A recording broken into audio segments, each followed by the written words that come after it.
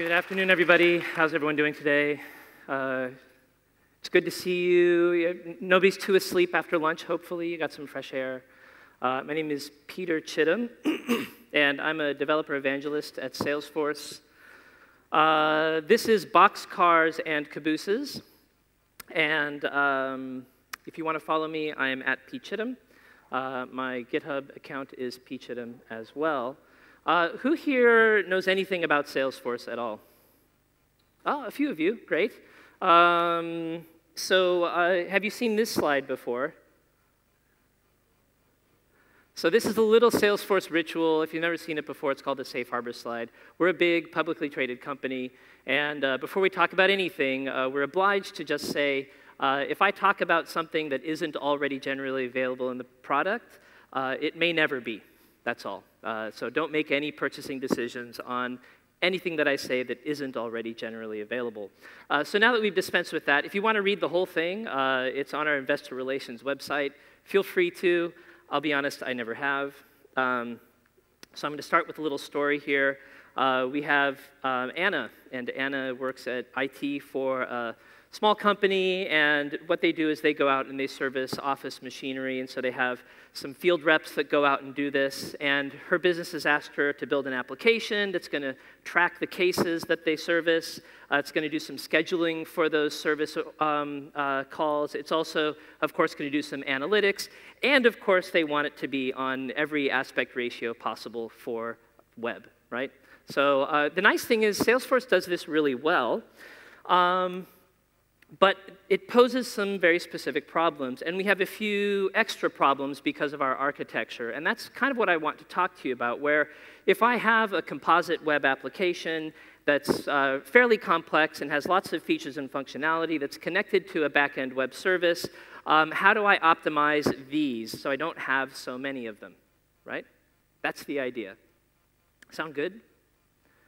Excellent. Yeah, I have a few very basic goals today. The first one is hopefully just to suggest some design principles to you. So if you're out either building a client framework or maybe you're writing an API, maybe you can take some of the things, some of the ideas that we've started to build into our implementation and apply them to what you're doing. I am a developer evangelist, so of course I want you to start using Salesforce's platforms. Now, the nice thing is, as a developer evangelist at Salesforce, I have nothing to sell you. In fact, if you decide to adopt Salesforce, the likelihood is that you're going to have something that you can sell on because our customers need developers. I would guess, just like a lot of space in IT, there's a lot of work being left on the table from our customers needing good developers building solutions for them. So there we go. And when I come and talk to developer conferences, I always I try to spend about 5 minutes just kind of giving some background as to what exactly it is we offer. Because if I bring up Salesforce, how many of you are going like this? Yeah. So what the heck is Salesforce? Yeah. How many think of Salesforce as that big CRM company? Okay, so that's not too bad. How many of you think of Salesforce as enterprise and business application platform? Fewer, a lot fewer, right? When in reality, that's how we see ourselves. More than anything else, we see ourselves as a platform company. Now, one of the ways that marketing likes to show people what Salesforce looks like is this. It's very clever, the circles in the cloud. You guys all get it? Yeah? So there's the sales part, the service part. So these are applications as a service that we provide, but they're also built on a platform, and we have opened up that platform to build applications. Now, another way that we often represent ourselves to people is like this, and that's way too much information, but suffice to say, we have a lot of tools in our toolkit if you're going to be building business applications, either business applications facing employees, so sort of internally facing, or business applications facing your customers. We can do both.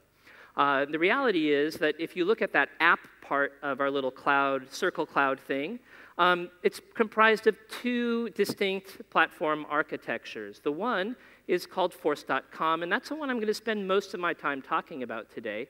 But it wouldn't be a talk of Salesforce if I also didn't address our other platform, which is Heroku. So for any of you out there, for whom is it news that Heroku is Salesforce? So how many of you are already using Salesforce? Everybody who uses Heroku, raise your hand, because technically you are. Now, what's the difference between these two architectures? Heroku is really an elastic architecture platform. It's very developer-friendly. It basically surfaces an API that it gives you access to a Git repo. You deploy your app to the repo.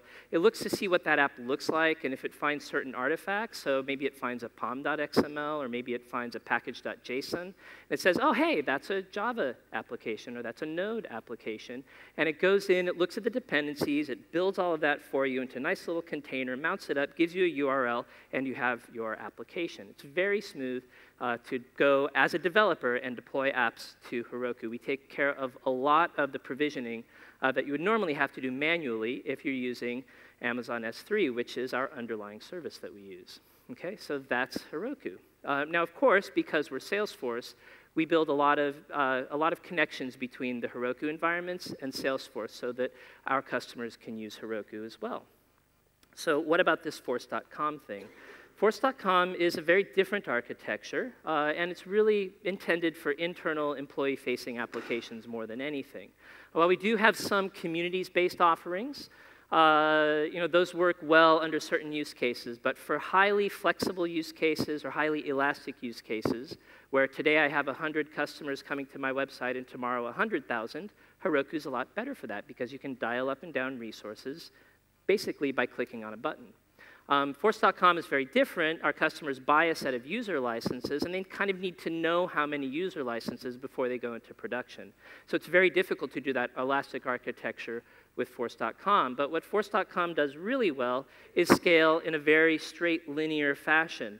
So it's a multi-tenant environment, and it uses what's called pod architecture or point of delivery architecture. So essentially that means we install an instance of the Salesforce application stack in a data center somewhere.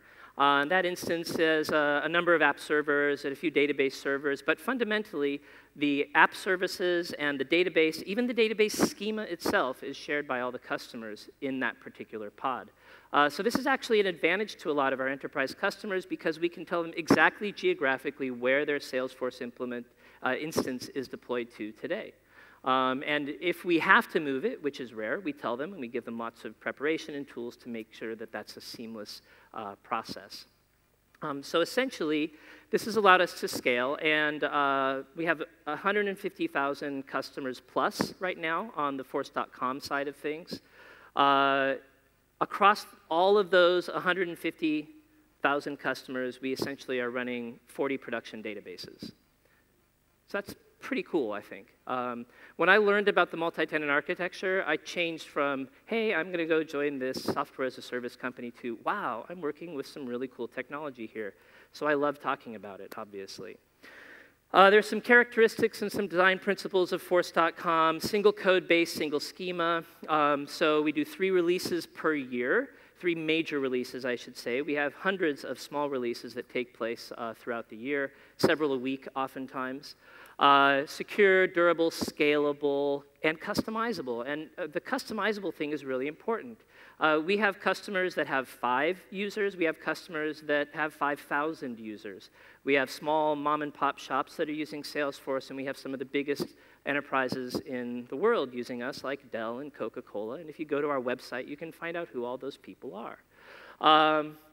So we need those mom-and-pop shops to be able to customize without having technical skills, but we also need enough flexibility to be able to customize with code and give coders and developers the ability to add to the functionality of the platform. And that's exactly what we do.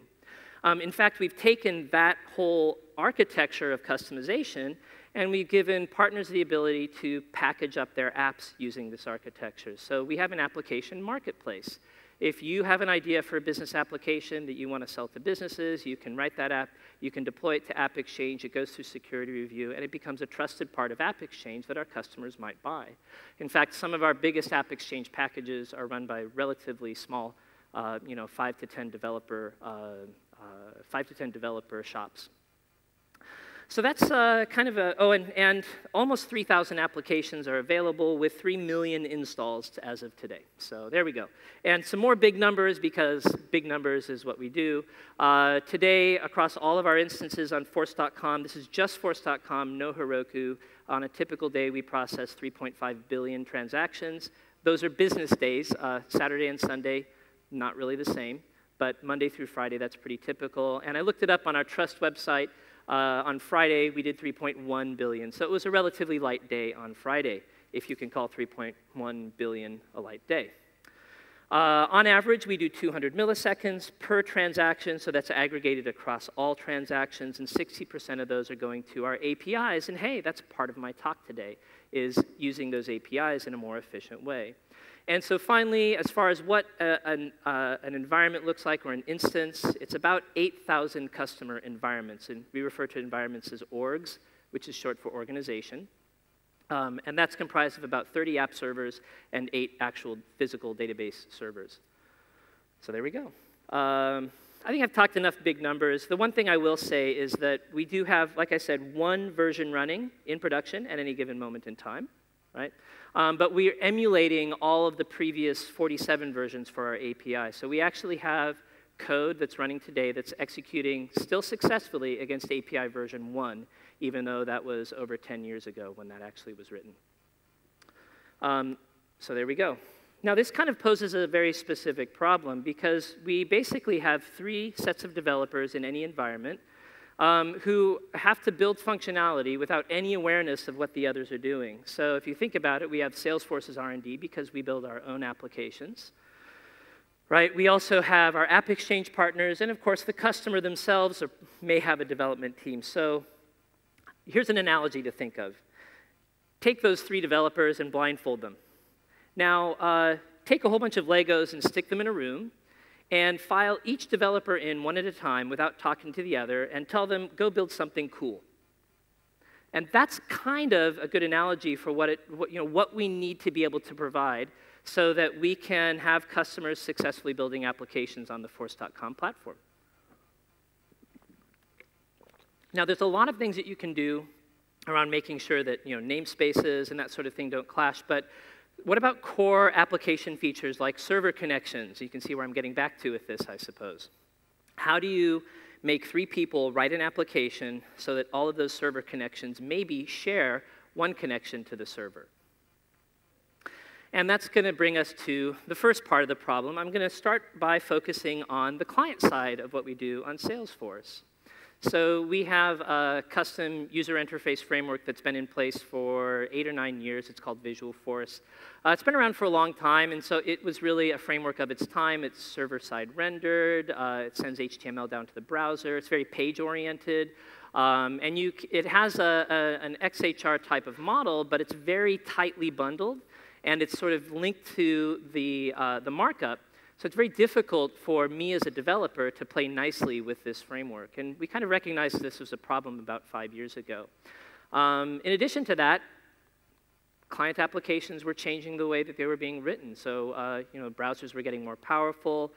Node and jQuery kind of resurrected JavaScript from being kind of this sort of corner case language. And we realized that we really needed something that was going to be component-based, that was going to be client-side render, and that was going to support modern web navigation structures. And so we built it. There we go. The new framework, and we just launched it about 6 months ago. It's gone production into our customer orgs. Customers are starting to build functionality with it. Essentially, I create a component. It has some markup. It has some JavaScript. I store that on the Salesforce servers, and when it's requested, it gets served down as serialized JSON. We deserialize that, and then when we need to render the user interface, we do it on the client side. Now, the cool thing about this is an open source framework. So if you go out to force.com on GitHub, that is our engineering open source repository. Now, we are not top-to-bottom stack open source. Salesforce was born long before that was popular, and as an enterprise business, it took us a long time to feel comfortable with that, to be honest. But more and more, we are both contributing to open source projects that are out there, in the ecosystem. We're creating new ones. So there's an open source project called Apache Phoenix that we were the originators of, and now it's actually out there as an Apache project. And this one is one that we kind of quietly launched internally to our own developer community and told them, hey, this is where our user interface is going next. And it was a different world for us. Now, we've since taken that open source project called Aura. We've implemented it on the Force.com platform. And since we're implementing it and putting it in front of customers, we've gave it a very clever marketing name, and it's called the Lightning Component Framework, because that sounds flashy, doesn't it? There are some key design principles to the Lightning Component Framework. Obviously, we need to maintain the ability to have functionality and the names of artifacts not clash with other features, so we maintain name spacing for that. But we also wanted to make sure that things like UI look and feel was not going to clash or leak over into other parts of the user interface, so we've added CSS name spacing as well. That's component level CSS namespacing. So I build my component, and it automatically generates CSS selectors that just match that particular component. Everything is a component, so we don't do any pass-through HTML at all. If I put a div on my component, it's going to then generate that into some JSON that represents div that goes down as JSON to the client and then gets rendered back into a div. This allows us to do things like make sure that we're compliant with accessibility functionality. So we have a whole set of features that allow us to support accessibility and the ARIA framework. We wanted to allow for this joint point-and-click and programmatic customization. And of course, we wanted to enable our customers and us and our partners to build this composite UI functionality and work on any form factor.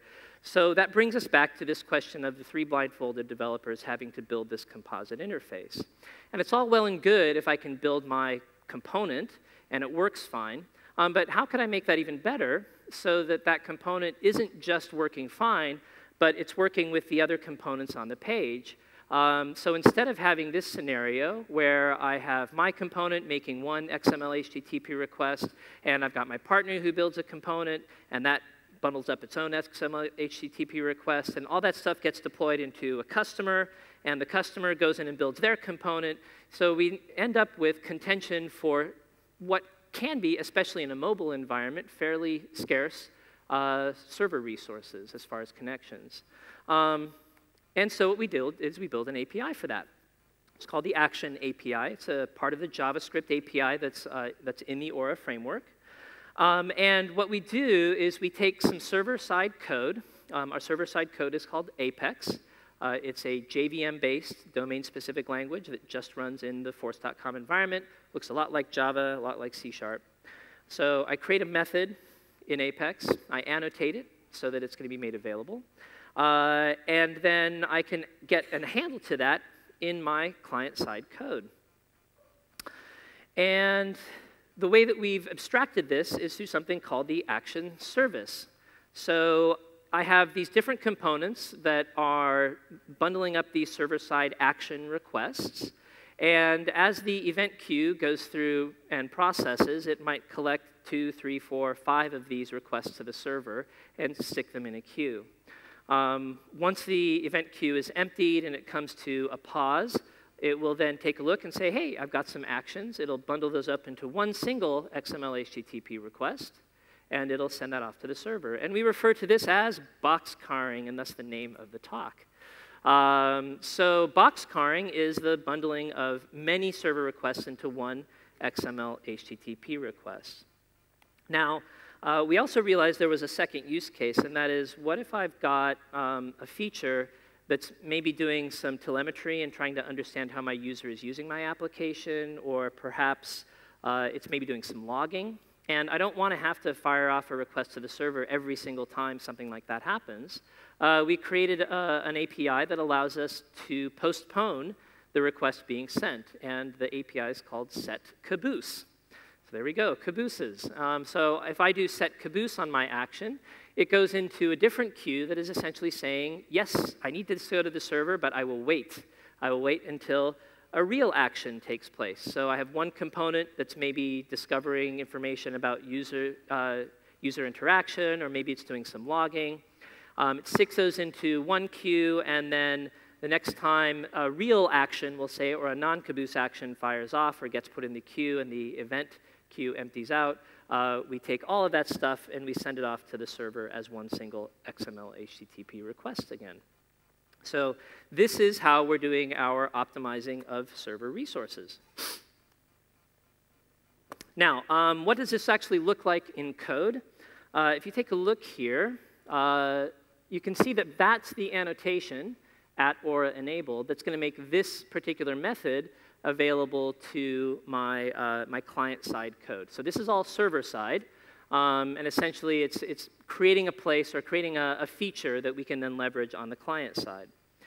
To go and use that on the client side, this component.get, so component is the handle that's been passed into this bit of JavaScript to this particular component.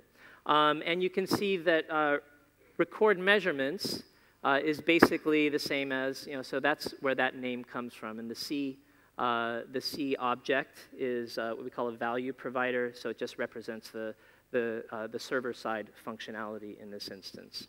So we have this action, there we go, called measure. We maybe have some parameters we need to pass to the server, there we go. We can set a callback. And then finally, the last thing is enqueue action. So that's the thing that actually sticks this into the queue and says, OK, next time there's a pause in the event queue, go and shoot this off to the server, and we're off and running. However, this particular one is a caboose action. So because we did set caboose right there, in fact, this will go into that different queue. It'll sit and wait for something else meaningful to happen. OK? So there we go. Now, I have a demo for this, but as I was practicing with the demo, something very strange happened, and I was getting errors. But I'll go ahead and show this, just for laughs and giggles. So let me wake up my phone here. This particular component I'm actually using in our mobile application. So everything that we do, we try and make mobile enabled automatically. There we go. And I took a hack from the Mozilla Developer Network that was addressing device orientation. I was sort of curious, how do I get this new client framework to work with device orientation? So I went ahead and built that. And here it is. And essentially what happens is, as the component goes through its init, it creates a record that we're going to store measurements against. And every second, I have a set interval that is recording the device orientation value. And then when I click Stop Tracking, what should happen is it should go in and take all of those caboose actions and store them. And that's where I'm having problems. Thanks for the tweets, by the way. Love it. So you can see here, there we go. So there's my initial request that's being made to the server. So that's the log that's doing that. And it's storing this record called wobble right there, right? Because that's what it does, is it wobbles. Okay. Now, when we're done with that, I can do stop tracking. Now, in theory, what should happen is it should then take all those measurements and store them. But what you will see come through here is insert failed. So I don't know. I was doing something with my code, and I must have mistyped something and then saved it. And the reason I was about 2 minutes late is I was trying to resurrect my demo, but I failed. So my apologies for that. Oh, well, now it's working. How about that? Okay, I really eschew the idea of magic and the whole like demo gods thing, but that's pretty weird. Okay, so let's take a look here. All right, so there's my measurement that is being sent up from the server, or from the client rather. So it's taken whatever that is, and it does a whole bunch of those. You can see there the actual rows that were recorded was 2. And it looks like, yep, so that's pretty much it. So there's my 2 requests, and I should be able to actually go in and see that from the client side. So in other words, in the browser, if I go and refresh my, my wobbles, as I call them, there we go. There's number 58. And I can see the start time and the stop time. Last time I demoed this was in San Francisco, thus the very strange time that you're getting. In addition to that, I can also see, where we go, related records, and I can see all the different measurements that were taken throughout the entire time that that was executing. And that basically took exactly 2 requests to the server. The first one to start measuring, and the second one to store all the measurements and to mark that we've stopped measuring. All right.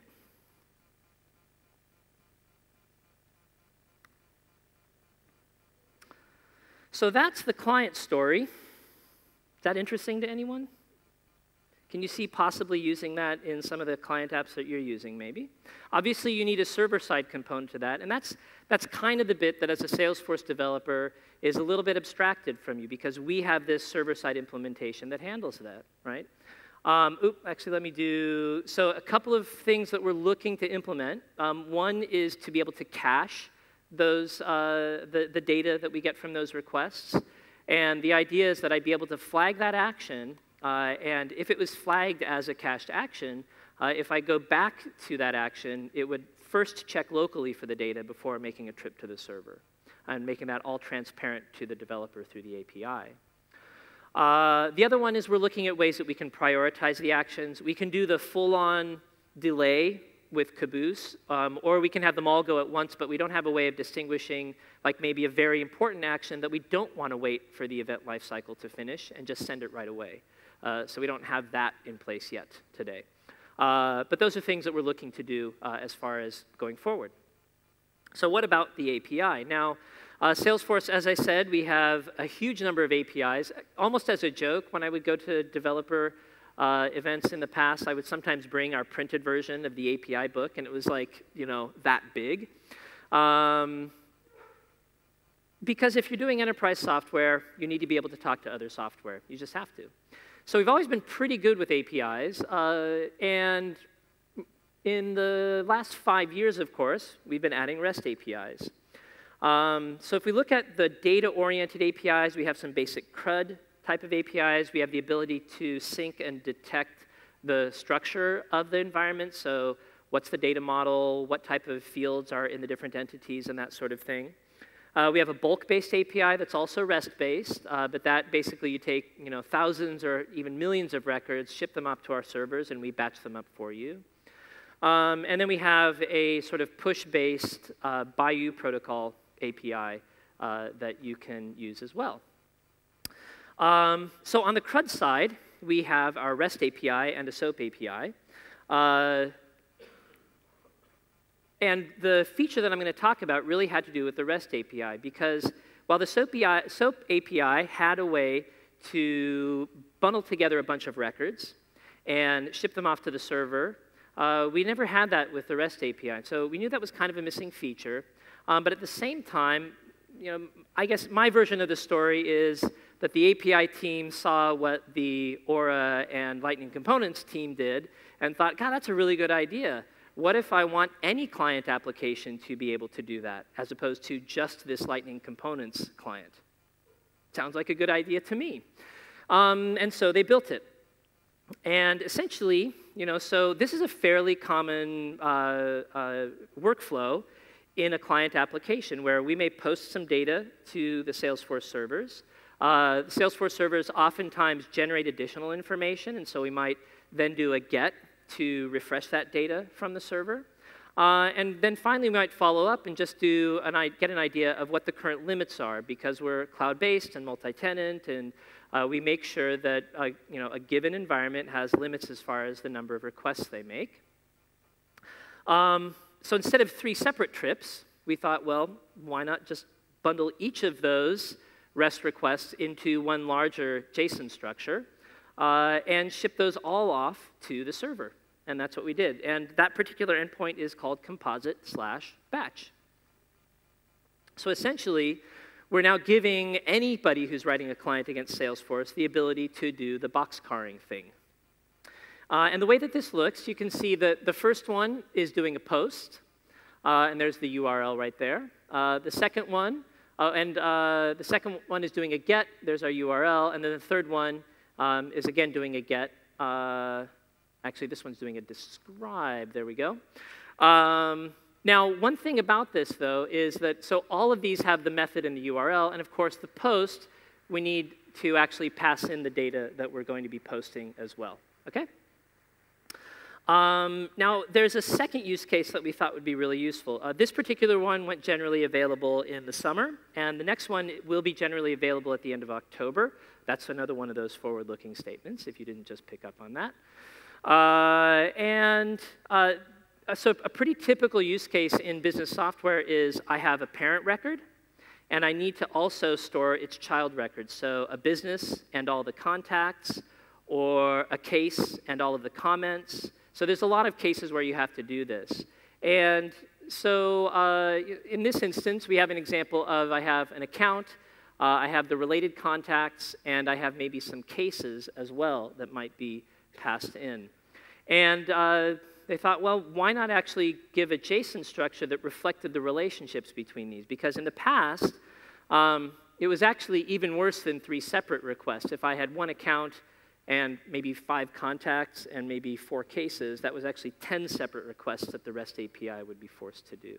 And so with this new feature called tree, we can basically make one single request. We can nest, I think, up to 5 levels deep. And we can, at one time, save up to 200 records on a particular call. So we can really optimize those requests going back to the Salesforce servers. And the structure, again, looks like this. So in this instance, composite tree, and then the entity name is the API that we're calling. Again, we're doing this as post.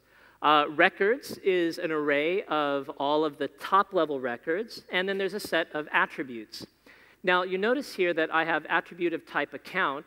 There's a really critical piece of this API that this, whatever entity this is, has to match whatever the endpoint is on the API. If they don't, it fails.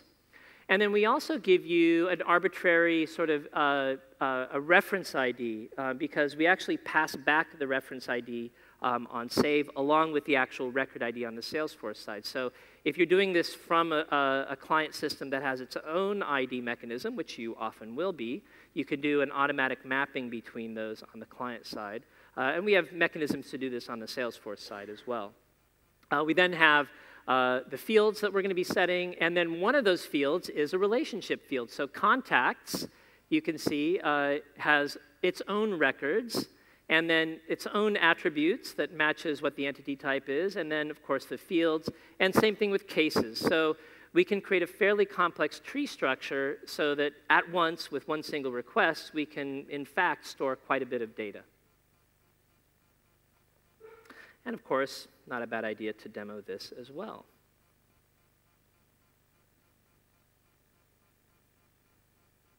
All right, so I've done this with Postman. We actually have our own PHP-based kind of toolkit client application, but I thought I'd use something that's more industry-based, as opposed to something that looks like Salesforce built it. The one thing that I'll mention here really quickly, so let's say I'm going to go through and do a request for limits. You know, what does that look like? One important thing is that you do need to pass in an authorization token. So this is basically my session information with Salesforce. Now, I did this about half an hour ago. I'm really close. If it's timed out, this may be a very short demo. So we'll give it a try, and we'll just see. Yes, invalid session ID. So really quickly, because I actually do have enough time, if you guys will indulge me and bear with me. We'll go to Workbench.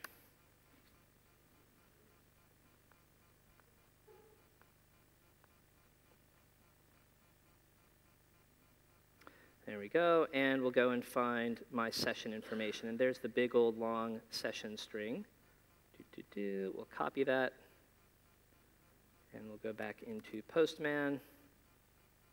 Where are you? There you are.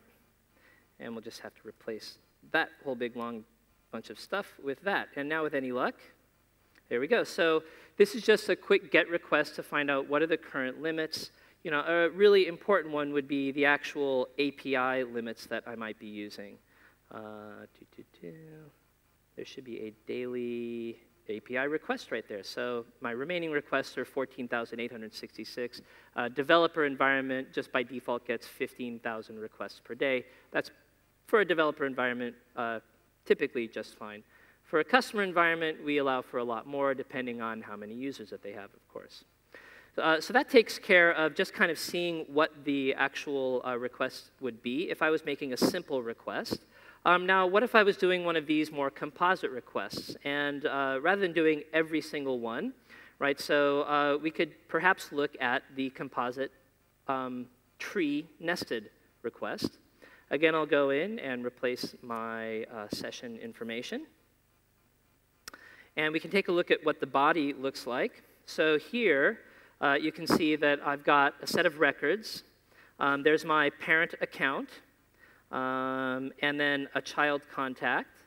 And what's interesting about this, if I scroll down a little bit, is that I even have, if that's the right one, yes, I have a child account. So there's a tree structure that can exist within account itself. So there we go. And if I now click on send, and you look, yes, we have our correct request coming back, or correct response coming back. And you can see that for each actual record that I intended to create, we have the local client-side reference ID that we can get back to. And of course, we have the Salesforce ID that we need as well. Okay? So that just kind of shows just a little taste of how those APIs are going to work. Now, like I said, this one is still in pilot as of today, or it's in pre-release. So we don't have any customers hitting this yet. We probably have some partners that are starting to hopefully think about how they can use this. And there's a couple of things that I've been working on that I myself am thinking of how I can do this as well, how I can use it. And I'm pretty excited because it really does optimize how I can interact with the Salesforce servers. If I can bundle together either this tree structure or this arbitrary set of other sub-requests, and then I can then process that as my response. All right. So, again, it's worth talking a little bit about some of the things we're thinking about doing with this particular API. One is we want to actually be able to take parameters from one part of the transaction in the batch request and pass them to other parts of the transaction. So if I have something that represents the account, such as that reference ID, I might want to go back to that account and then maybe do something with that one account record as a subsequent request. So what we're looking at basically is creating kind of a very elementary orchestration layer through that REST API in the future. And that's pretty exciting. We actually already have ways of doing orchestrated APIs, but it requires you to write custom code. And there's always overhead to custom code. We require tests. We require, well, that's the big one, actually. Obviously, you have to write the code. You have to make sure it works. Whereas here, if we can do just some basic orchestration without writing any additional code on the server side, that's really positive to developers who are doing the integration side of things. The last thing that I'll mention is that on the tree API, one of the things that we're looking into is updates. Currently, it's an insert-only API. There's no way to do updates, and we're investigating ways that we can support that in the future. All right. Now, like I mentioned, part of my job is to hopefully interest you guys in using Salesforce. Any developer can have a free, for-your-life version of Salesforce. In fact, you can have as many of those as you want to. I myself have more than I can count. And most people who pick up Salesforce and kind of join the Salesforce developer ecosystem, it's the same thing. You will oftentimes create many, many different environments. We never charge for them. We don't even take a credit card number. All we need is an email address to send you the authentication email. That's it. So if you're interested, do check it out. And if you sign in and you think to yourself, how do I use this thing, we have an app for that too. So we recently created a learning environment called Trailhead, and the URL's right there, if you don't see it in the nice, pretty picture. Trailhead works a lot like Code Academy. where you can go in, do a little exercise, learn a little something, click a button, and guess what? We're using the same APIs that I was just talking about to check to see whether you built that thing correctly. So we're actually using our own APIs to help you learn Salesforce now, which is kind of a cool story. And in fact, one of the things that I'm planning on using the batch for is one of my jobs as a developer evangelist is building some of those lessons on the Trailhead website. And I can see some really effective ways that I could do better testing of has this particular developer finished this challenge correctly and correctly test against what their code or what their functionality is. So I'm really excited about these APIs myself. And that is all. So please rate me. I'd love you to do that. And if you have any questions, I'd be happy to hear those too.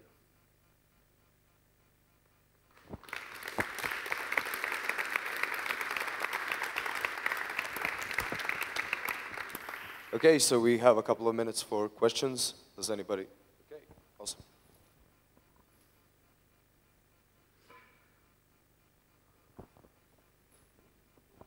Hello. My question is, how do you handle errors?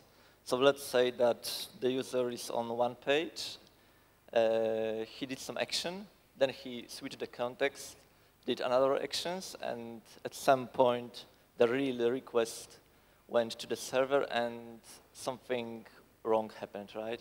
So specifically, how do we handle errors with the client framework, the Lightning Component framework, yeah? So on the Salesforce server side, you can actually make any DML, anything that's going to save data. You can make that either as an all or none type of transaction, or you can say if one record fails, the rest will save correctly. If you do the all or none, that produces an error that is then passed down to the client. And in the callback, there are several different status values that you can test for. So there's actually a status value that you can test for that's error. You can also test for incomplete. So for instance, if my component goes in, fires off an action to the server, and then my user navigates away from the component before they actually, the round trip is complete, you can handle that as a separate callback as well. So there's a number of different statuses that you can handle in the callback. I guess that's the short answer. Does that answer your question? Excellent.